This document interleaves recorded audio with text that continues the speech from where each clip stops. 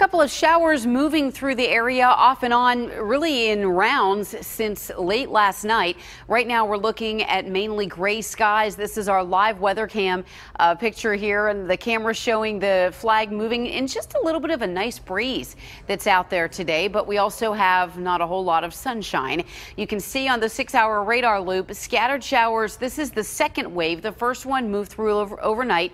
Then we had a little break, and now just a little bit of shower activity from around 10 a.m. on. One brief downpour just a few minutes ago downtown here. That's already moved off to the east, and we're getting scattered showers through southern Washington, northeastern Greene, and then over into southern Allegheny, western Westmoreland counties. This will be the nature of this activity all afternoon. Just kind of hit or miss, scattered showers here and there, so keep the umbrella handy. And then we have one more round of activity with this front pushing through, and it gets out of here by later tomorrow.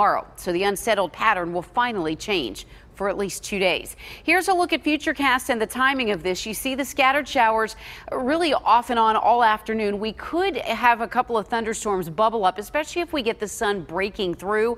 But if the cloud cover sticks around, that will inhibit that daytime heating.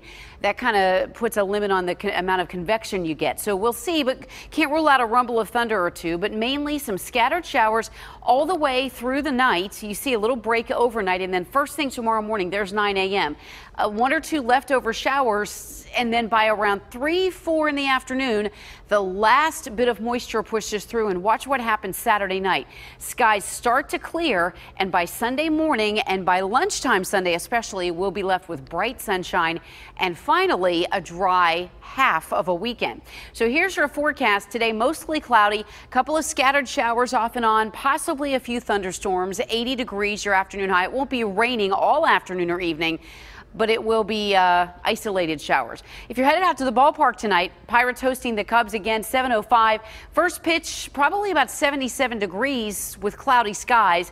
And again, take the poncho with you just in case. Isolated in nature, but you want to be ready. And the temperature looks great on the 7-day forecast. 80 today, 77 tomorrow. We'll have more sunshine tomorrow than what we have today, but still a chance of those showers in the first half of the day and a chance of a thunderstorm in the afternoon. But then the good stuff. Sunday, sunny and 79 degrees. Monday, beautiful, sunshine, 84 degrees.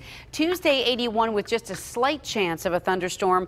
Wednesday, Thursday, highs in the upper 70s, which is actually just a touch below average. My kids are at the zoo right now, and you know, with all this rain, we kept putting it up, putting it off. Finally, I was like, just go indoors if it rains. You can't just keep canceling your plans. I know. You really do have to just dodge the raindrops and go for it. We'll live with it. Thanks, Kristen.